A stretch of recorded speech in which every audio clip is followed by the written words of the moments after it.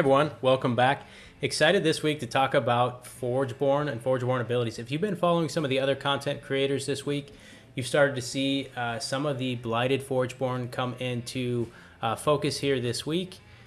All started with the reveal on Monday of the article showing the Blighted Sunder. We're going to do a recap of Blighted Sunder, our thoughts on that, and then we are going to move into spoiling the queen herself, or should we say the future Queen of Solis. Greg, what did you think of that article, and what did you think just kind of about the blighted Forgeborn mechanics as a whole? Talking about, we're going to show it here in a minute, but essentially your Forgeborn is going to get to play an Exalt, and when you meet the requirements of that Exalt, your Forgeborn then becomes Exalted. Yeah, I think it seems to be an interesting mechanic. I'm curious to see where they go with this. Now, having seen Circe's and comparing that to Sunder's, and I'm curious what the others are going to be. You know, probably by the time this launches, I'll have a chance to see them, but we have not yet. It could get pretty crazy. Like, just looking at some of the possibilities, and we're only seeing a subset of the abilities that can get, supercharged or blighted, I guess. So, reading the article, it talks about how each of the Soulbind Forgeborns will have, three abilities, six combinations, abilities, essentially. Yep. Yeah, and then each Soulbind Forgeborn has one that only they can have, and their other version cannot. It sounds like to me. And so, what those abilities are and how they supercharge them. I mean, I doubt Oros is going to get Dark Forge Drain, but could you imagine that being supercharged? Yeah, what is it then? The Blight Forge Drain, or it wouldn't be as impactful, because what makes it really good is abusing it into cycle 2 and being able to guarantee it, right? But well, what I could see it being though is how many spells or creatures are in your discard pile or something. Just absolutely bonkers. Multiplies That's a good point. It could just count your creatures as well. So you just need one big go off to make it work. We are getting a little bit deep into the mechanics, and maybe I should have started with another question first. So let's back it up. You and I love to dig into lore, so we got to talk about this a little bit. We both went down to Gen Con storyline event with the intent to affect the storyline. You had a plan. You wanted Oros to become blighted. You were kind of championing his usage of the Dark Force Drain, trying to put a spotlight on it, if you will. I was down there to ensure that Circe remained, in my mind, separate of the Blight. In my opinion, I thought Circe stood the best chance for all of the factions, all of the champions, to actually defend against the Blight, because she had a kind of what appeared to be, outside Nixtakaya, stranglehold on her faction, which kind of allowed her to consolidate power, and I thought she could fight off the Blight that way. So now we fast forward a little bit, Greg, and we learn that Circe, you successfully got Oros blighted, or so we thought, and then Nekrium won the Forge. So I thought that was great. We kind of achieved our goals, or what we set out to do. Fast forward now, we know that Oros is blighted, but we also find out that Circe's blighted, and not only is Circe blighted, but now Ironbeard, who wasn't even at the World Storyline event, is now blighted. It does feel a little bit as if these were all predestined to occur, and we aren't quite sure what agency we had over the storyline event as a whole. So what are your thoughts there? Honestly, a little disappointed, not knowing what the agency was, and again, I'm going to go back to my L5R days, and anytime you went into a story tournament, or were prepping for a story tournament, or just story events, because they did a lot of things that were just like small tournaments, and they just added up across everybody in the region or the world. You knew what you needed to do to impact the story. You knew what you needed to do to not have a negative impact for your clan, and that really wasn't told to us at Gen Con. And so I was a little frustrated with that, but I kind of got the premise. It felt like that was, if you give into this temptation, you can, get the blight to occur. And, after the thing we heard about Sunder and Oros, and it kind of made sense from Sunder from some previous tournaments that I wasn't in. Oros, I know that there was at least two of us strongly trying to use our temptation every game. I use it every game, and I think use it all but one. And so there were a lot of, some more other Oris players I talked to that were also trying to use their temptations. And Ironbeard wasn't even at the tournament. He's just back at hanging out with the all. Blight, orchestrating, So it does feel a little bit like some of that was, already premeditated, predetermined, and to kind of remove some of the agency from the players. And seeing now Cersei get blighted and Ironbeard get blighted as well, raises the question, what was ultimately the impact? Right, and we talked to George, and so we know that the landscape of the storyline, there has to be certain waypoints that are predetermined to kind of help guide an overarching story, yet with a lot of player agency. That's the expectation we were kind of given. So I think what we're both kind of thinking here is just have that agency laid out bare, plain. Hey, you come to a storyline event. If your Forgeborn is Sunder and you give into the temptation the most, you could be blighted. Or it doesn't even have to be that plain, but it should give players an idea of what to do, and that information should be given far enough in advance for us to make well thought out decisions on what we want to do to kind of help the storyline in whatever fashion we choose to as players, to actually have that interaction, right? Yeah, I agree. And, it's, yeah, you said it pretty well, like, especially having it kind of up front so we can make these decisions and build decks and decide how we want to, go to this tournament, or what we can do, or what we can champion other players to do, right? So that's also part of the social dynamic, is there's a lot of like, Yeah. Hey, could you go to the tournament and play this? Like, hey, let's work together all, I would love to see that. Raise the Necrium banner, right? We'll scream it from the top of the corner over here. Bring the Necrium faction. You'll scream for Utero. We'll try to rally our sides, and everyone shows up at the storyline like gangs in New York. Try to figure out exactly what we're going to brawl over. That could be a lot of fun. I hear exactly what you're saying there. So, that's just our kind of thoughts. We love the storyline aspect of this game. One of the biggest draws, hands down. I would love to bring any deck that kind of supports the mechanism that I would like to see the story move towards. And it's just a fun idea to, involve different deck choices and things of that nature. So with that, let's jump right into this, Greg, and we'll pull up Sunder here. And so we're looking at the Blighted Sunder, or Exalted. This is the Blighted Sunder, I think. I think once they flip, they become Exalted. So the Cycle 2 ability is play Scoring Stones. This was in the article. And Scoring Stones is an Exalt that at the start of the turn, if there is no enemy creature in this lane, put an energy counter on this. Then if there are 3 or more energy counters on this, transform this and overlay Sunder with this. So this is kind of just asking you to dominate a lane, in my opinion. Throw down something big and nasty in it and force your opponent to choose to deal with it or not, knowing that the consequences is that you'll be able to exalt your Sunder. And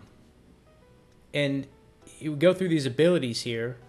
If you do not flip the exalt, right, if you don't get to the point where you get to transform Scoring Stones and overlay it over your Sunder, your abilities are your Frost Axe, and this looks like to be the unique one only to the Blighted Sunder. Choose an enemy creature. When it is dealt damage this turn, destroy it. Does not seem overwhelming for a Cycle 3. And then Gathering Storm, Cycle 4. When you play a spell this turn, deal 8 damage to a creature or player. We know this can be a game ender, so this is still a solid ability. Greg, I'm going to let you talk about the Exalt, your opinions on it, and then cover the now revealed here Blighted Sunder right next to its unexalted state abilities. Yeah, so so the thing with it, right? You're getting, so you brought up the Frost Axe, for instance, right? Like, kind of unreal for a set 3. You can always just kind of look at like Death Touch as a comparison. You don't have to damage it. You can probably kill it. Now, this isn't level gated or anything. I can't remember if Death Touch is at Cycle 3 or not, but yeah, it is. So a little bit of difference there. Gathering Storm, as mentioned, game changer. And then the thing with the playing the Scourging Stones, you get no benefit out of it right away. So it's not like an immediate impact that you can make a change in the direction of the game. So there's something to keep in mind on that. But when you do flip it, whether it's in cycle 2, 3, or 4, when this is transformed, you may deal 5 damage to a creature, right? So not necessarily the most impactful. You're probably hitting this off in cycle 3. So, which then gives you access to Bloodbath, which is choose 2 enemy creatures. When either of those creatures dealt damage this turn, destroy it. So kind of could be helpful for getting rid of some bigger nasties, that you're going to damage for the turn. And then Shadowbound, when you play this spell, deal 8 damage to an enemy creature and an enemy player. So you can do 8 damage to both every time you play a spell. And so when I talked about it, I was like, man, this is really good. And then you brought to my attention, like, well, here's what some of the other abilities could be from another faction, and to the fact that usually if you're getting Gathering Storm off, most of the times either you're going to be able to just at that point in cycle 4 just directly kill the player with the 8 damage anyways, ignoring the creatures, or you're just clearing out creatures and then just winning the game that way, right? So there's obviously a very high upside to Shadowbound, but I think it's going to be more in that middle of, it's not necessarily going to, the difference between Gathering Storm and Shadowbound is not as big. Frost Axe to Bloodbath, it's 1 extra creature, and then you're delaying your cycle 2 into a lesser ability potentially. So depending on what other Sunders are, right? I was high, and then you brought some of these things to my thought process, and I was like, well, maybe I'm not as high. I think it could have its uses, but looking at Cersei, I don't think it's as clear cut. Yeah, and I do think you bring up a good point about the other Sunder makeups. I'm super excited to see Stimbolt. I don't know if that's come back, but that could really, I think, flip the paradigm and be really powerful depending on how that turns out. Because especially those abilities, Dark Force Drain is one of them, Greg. Where it doesn't actually power up over cycles because it's already that good. Well, what could its blighted version be? And you brought up Dark Force Drain earlier, and that got me thinking about Stimbolt. So all of these Forgeborn abilities that are just kind of, you get what you get no matter what cycle they roll at, those ones seem very interesting to me when they become blighted.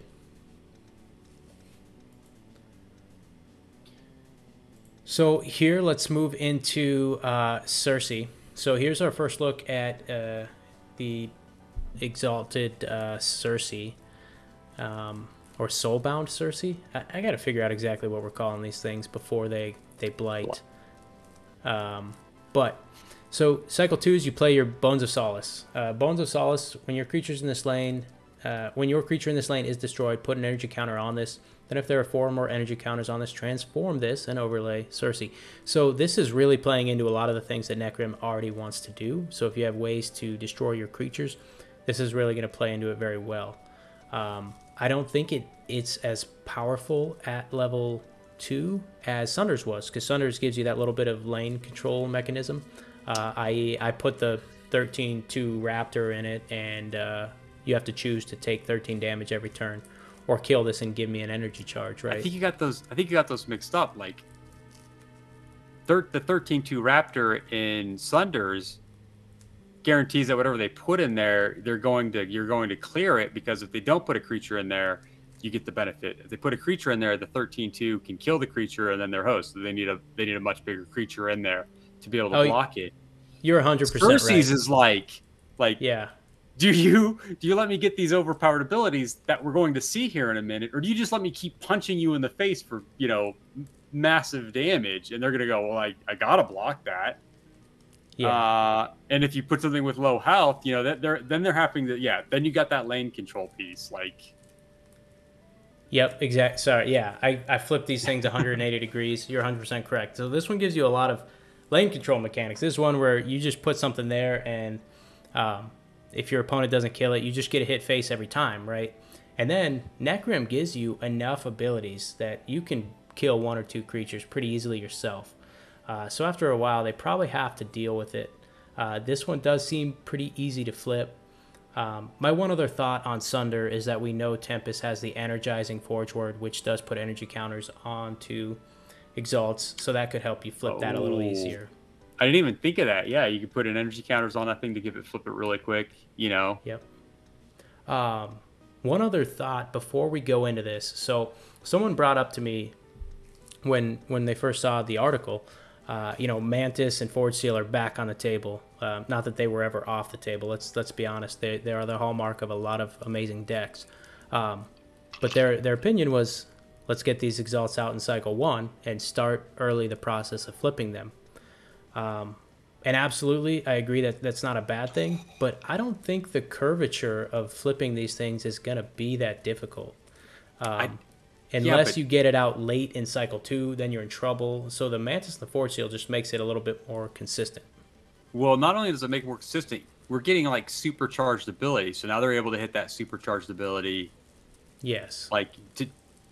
So you have Cersei up here on screen, right? So what are your thoughts on just soul swap at cycle 4? So soul swap at cycle 4, switch the health of 2 creatures. I think this is a very subpar ability, especially because it can affect Chrogias, right? Yeah.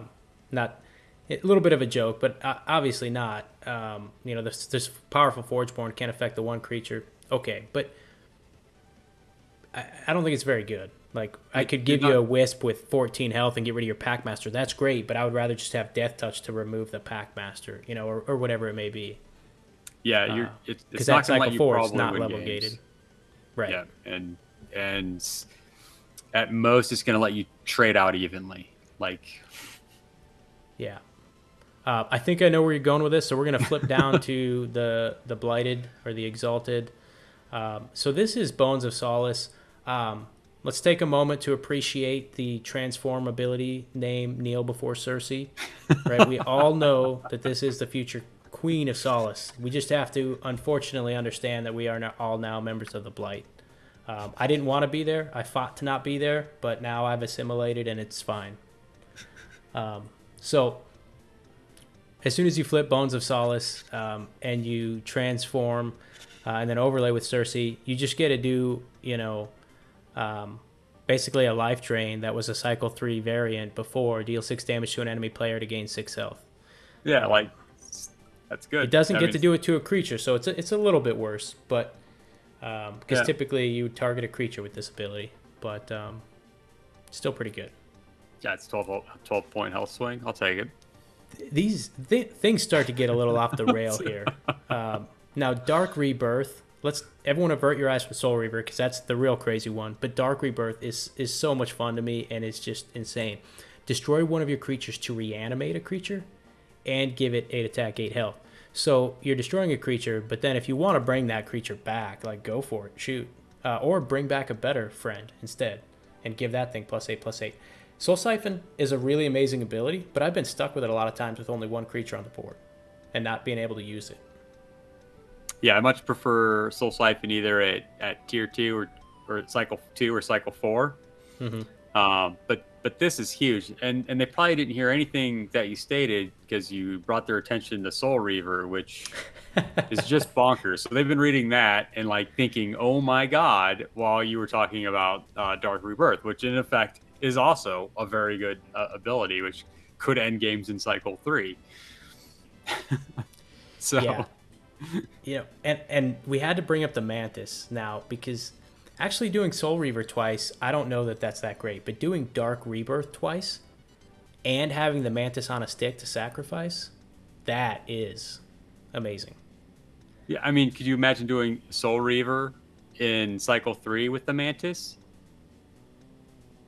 That's true. Yeah, you could get it above ahead You're of curve. Hey, I'm going to play this Mantis. You now have 3 hit points, and my Mantis now has 40 hit points, and then I just... Yeah. Any of the handful Mantis will eventually get through. Or just any of the handful of purple cards that you have that deal direct damage. Right. Absolutely. So I think everyone can see that, these abilities start to go off the rails, which is something we're kind of used to in Solforge, that cycle 3, the limiter starts to come off, and by cycle 4, we're driving without a steering wheel sometimes in this game, and I think this just kind of continues that. I Yeah. wonder if we are going to force the game into two mechanisms. One, like if you can, a hyper control mechanism to ensure that players cannot flip their exalted. And if you do, is that really enough? Because can you still then win the game on top of that? And then two, or are we just going pure aggression? Which is really what the beginning of Solforge Fusion looked like, in my opinion. As soon as everyone realized what Chrogias was, how you could cheat it out, everyone went to hyper aggression, and we were ending games as quick as possible.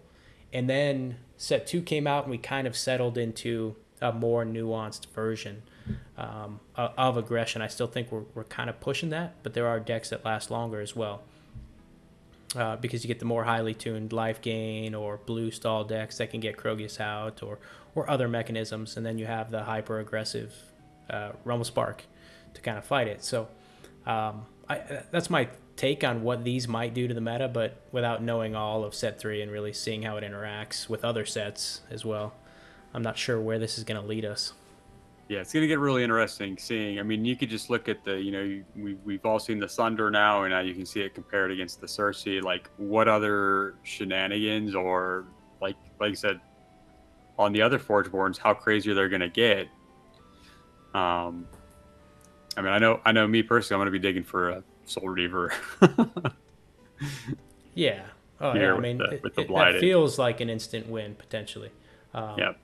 But I'm very curious to see what the other Forgeborn abilities are going to do in their blighted state.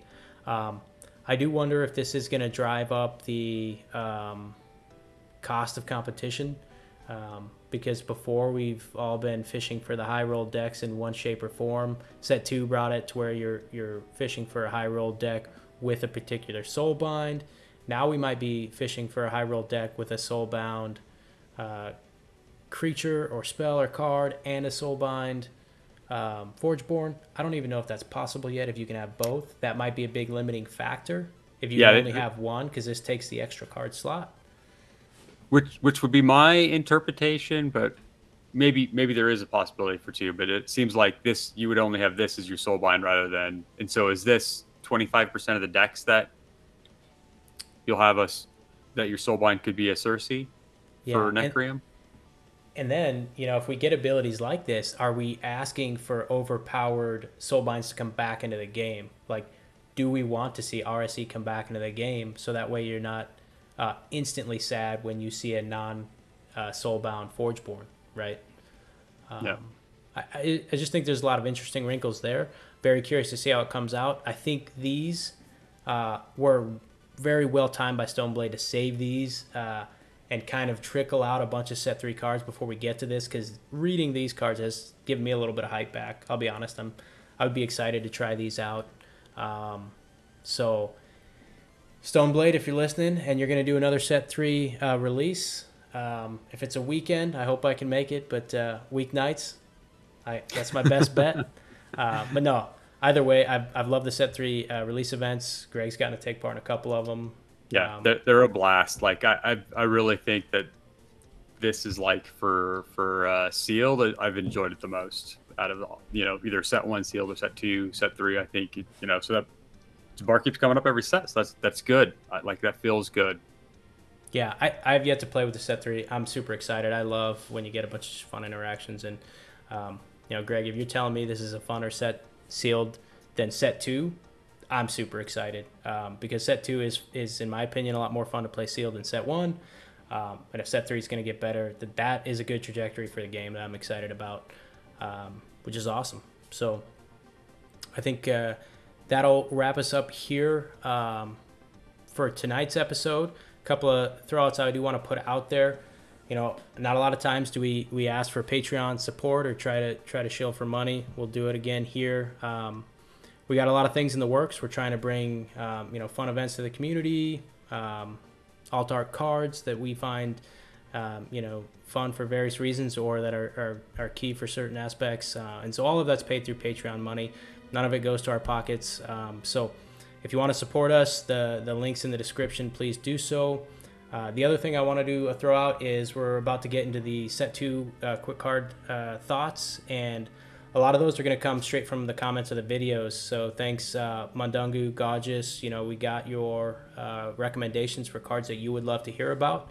And so those are in the hopper. If anyone else wants to hear about any cards, just respond to the videos and tell us what you're thinking about. With that being said, we appreciate you coming to this channel. Please like, subscribe if you enjoy the content. It really helps. Thank you. Bye. Thanks for attending this lesson of the Forgeborn Finishing School. If you like this video, please subscribe, comment, or consider donating to our Patreon account. We look forward to our next lesson.